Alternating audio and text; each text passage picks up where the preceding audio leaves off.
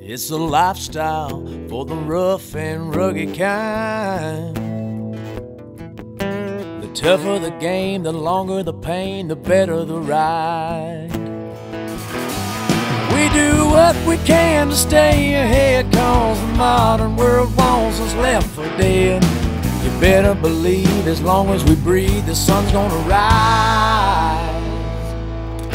We dig real deep, try a little harder, buckle down tight, go a little farther so we can look back and be proud of what we've done.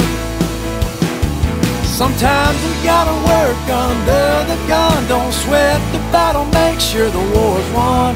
Keep on keeping on, cause the bottom line, it's a labor of love we call the grind.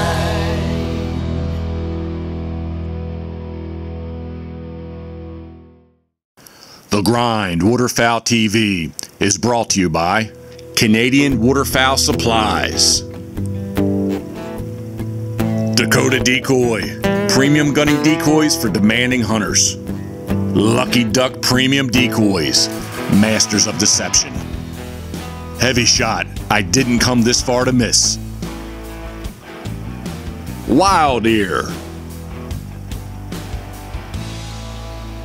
the Delta Waterfowl Foundation, Pro Drive Shallow Water Outboards, Camp Chef, the way to cook outdoors, Sitka Gear, turning clothing into gear, and these fine sponsors.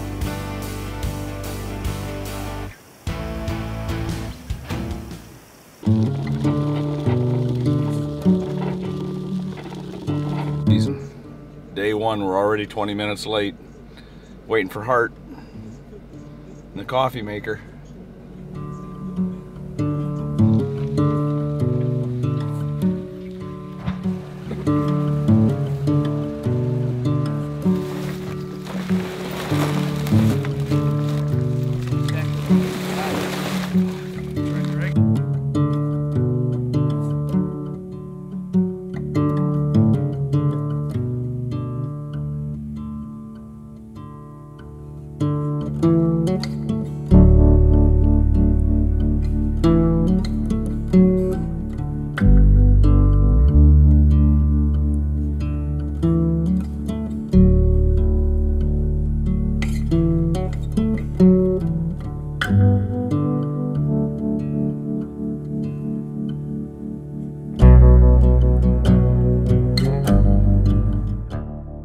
Our new snow sock. Basically what we did was just designed a ratchet system, so you pop it up, it's in play, ready to roll. When you're done hunting, you just fold it flat. It's pretty unique. Easy to store, easy to put out, fast. Snow goose put out big spreads and you need to do it quick. So typically a typical snow goose sock, once it's done, it stays in a 90 degree position like that. Just makes it a little more difficult storing them. So we just designed it so it fold flat, easy to store, easy to put out.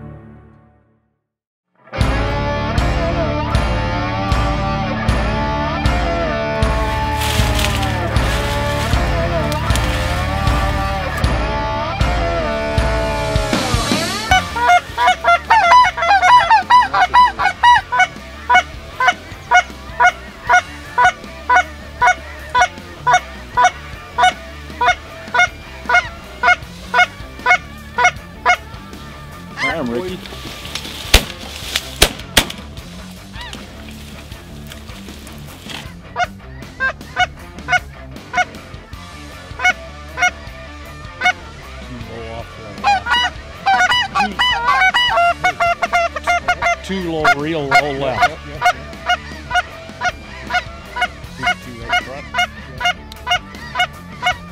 Get him, get him, get him.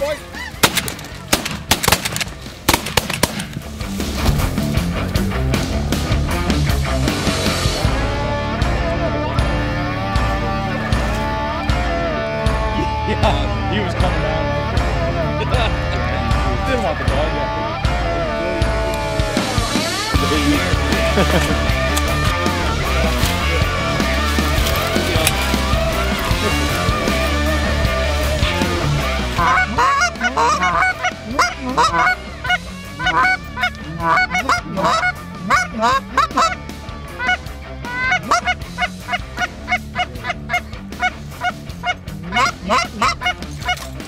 Kill him.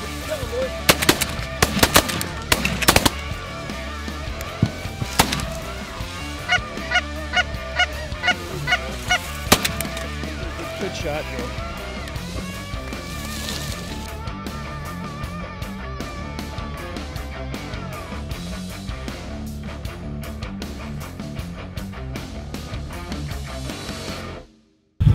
Well, what we're really just trying to do is just open up a little lane to, they probably aren't going to decoy today. There's no sun, gray day. What we're trying to do, they're coming over the field low, so we're trying to just create a little channel that they might channel on up, give us a 25, 30 yard shot. But might luck out and get some down in the decoys. But well, that's the key factor, luck, because that's they call them white devils for a reason. I think we're finding out yeah, why we quit chasing these things. Just can't stop doing it though. addicting.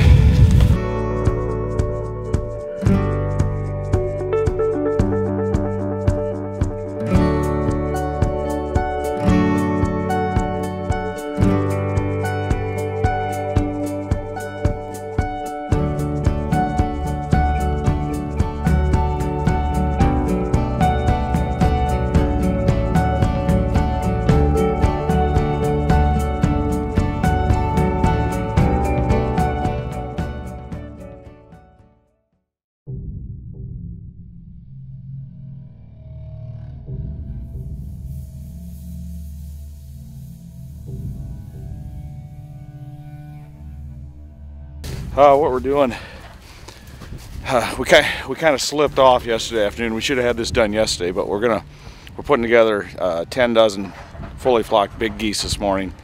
We're really trying to target mallards. There have been a few geese in the area, haven't there, Rick? But ducks love geese. I mean, so we'll typically put out a huge spread of Canada decoys, some full body mallards, and a bunch of lucky ducks, and it's usually pretty effective. So we got a north wind this morning. We're just going to create a big horseshoe and try and drive the ducks right to the center where we're going to place the full body mallards and the lucky ducks. So we'll give it a go. But typical hunters, we should have been doing this yesterday. Now we're doing it at 5 in the morning. So plastic's cold, hands are cold, and it's cold out here, but we're going to get it done. We'll get them this morning.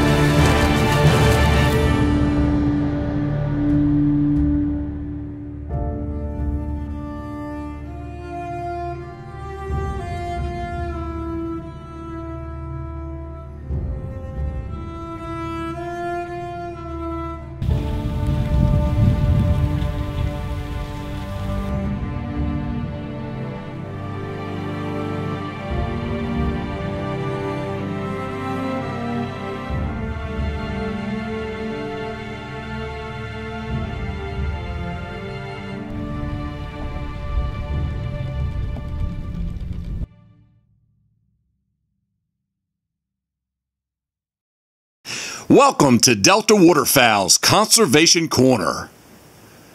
Welcome to the Conservation Corner. I'm John Devney, Vice President of U.S. Policy for Delta Waterfowl. This season on the Grind Waterfowl television show, we're covering Delta Waterfowl's work for ducks and duck hunters across North America. As a duck hunters organization, Delta Waterfowl feels there's an important need and frankly an obligation to serve as a voice of duck hunters. to work for duck hunters like you every day. What I mean by that is we all recognize that duck hunting participation is declining. There's far fewer duck hunters today than there was even a few short years ago. I think we believe that one of the primary reasons for the decline in waterfowl hunting is lack of opportunity, lack of access, and frankly regulations that sometimes don't consider the needs of duck hunters. Many years ago, Delta Waterfowl identified these threats to duck hunting and has been working very hard for duck hunters like you ever since. There's issues like promoting Sunday hunting in the Atlantic Flyway, repealing the Sunday hunting prohibition in Prairie Canada. We fought and won threats to access all over North America. We've been incredibly involved in the gun registry issue in Prairie Canada. There's this huge host of issues that Delta's working on every day on your behalf. Now, a lot of those issues don't claim national headlines. They're not fights with national anti-hunting groups. These are decisions that are made in municipal buildings and county courthouses, small bylaw changes in communities, but every one of them has a real impact on how folks somewhere are enjoying waterfowl hunting. And we think it's a critically important need for Delta to make sure we're standing with you, the duck hunter, to make sure your voice is heard and your needs are being met so you can continue to enjoy time in the duck blind.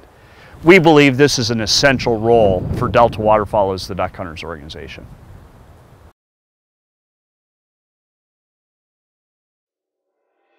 Finally, we broke down, slid really only about 50 yards to the edge of the corn strip we were hunting and did a side shoot on them.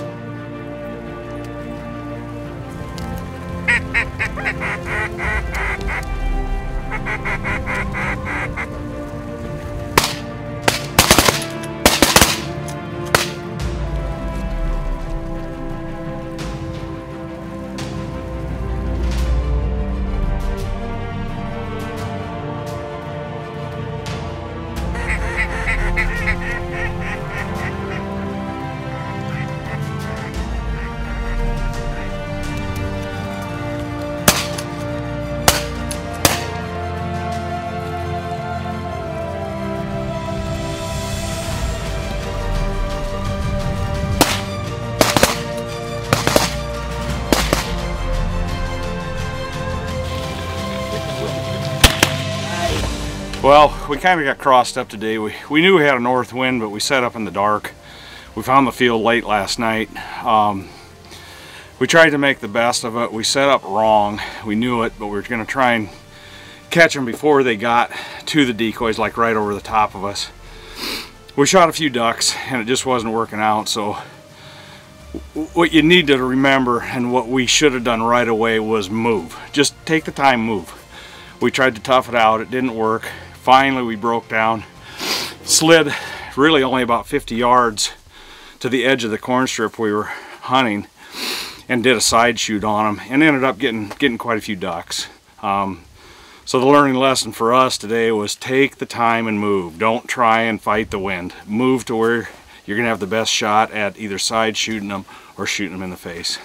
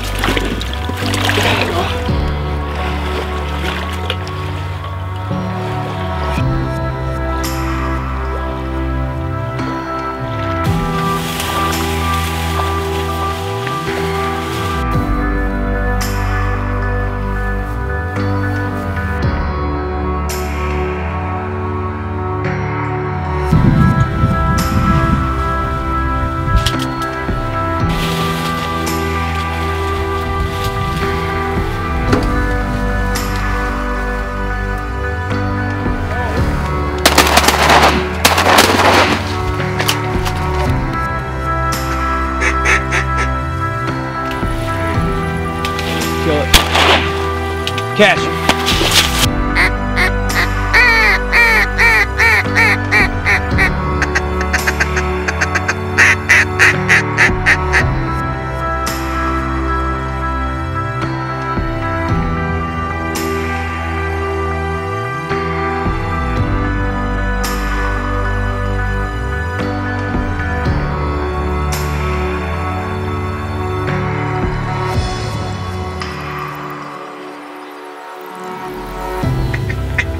Kill him.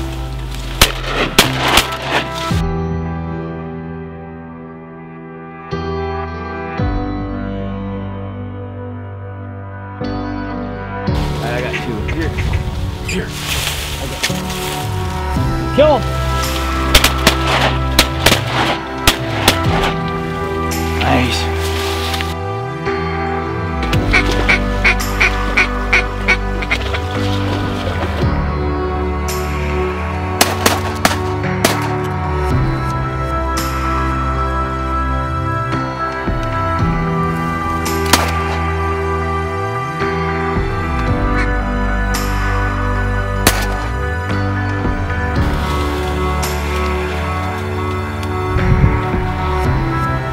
Go.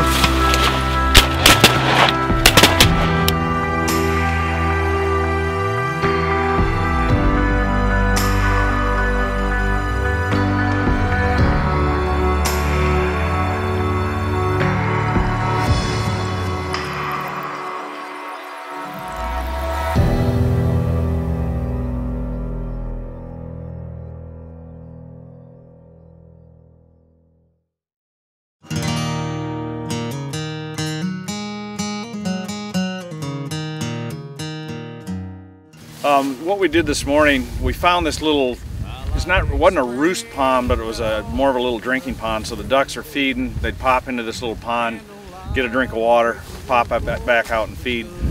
But we got here this morning, it got down to about 14 degrees last night, and we had an inch of ice on the pond. So a tip for you guys that hunt the water and it freezes, don't just go through and break the ice up. Figure out the size hole you want for your decoys and do a walk around and break the edge of the ice on the outer edge, and then very carefully push that ledge underneath the ice that's still there and slide it as one big chunk. It makes you a nice hole. If you just go through and break it up, what ends up happening, you get all these little chunks of ice and they don't leave and it'll refreeze on you. But if you get it out in one go, you're usually good to go. So when we did that this morning, there was no wind, no sun, no wind. So it started freezing up on us again.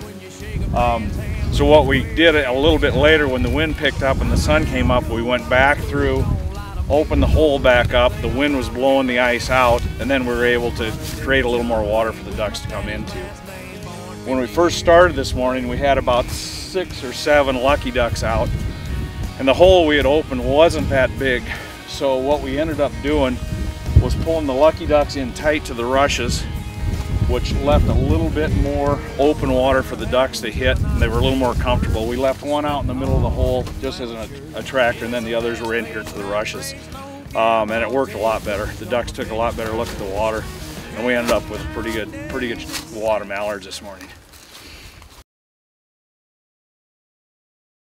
Next week on the Grind Waterfowl TV.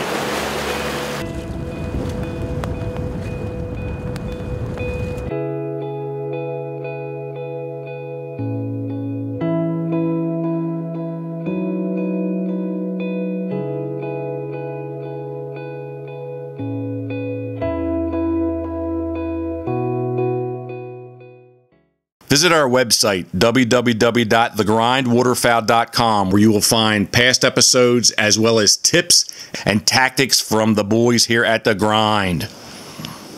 Follow The Grind on Facebook, Twitter, Instagram, and YouTube.